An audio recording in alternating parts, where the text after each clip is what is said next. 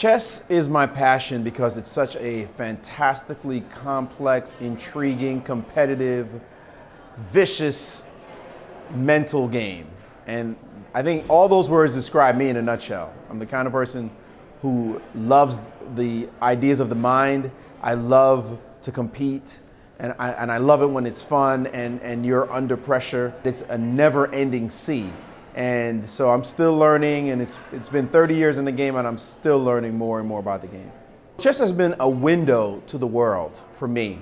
I mean, you talk to chess players, it's actually kind of hard because everything relates back to chess. The fact that chess explains so much about the strategies and tactics and intrigue of life, the fact that it's so psychological, it's about getting in someone else's head, it's about looking forward with a purpose, with a vision, with a plan.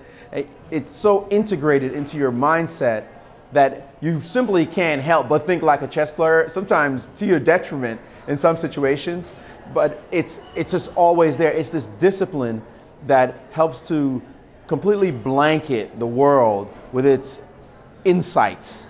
And I've learned so much, and I've been able to perceive so much about the world by seeing it as a chessboard.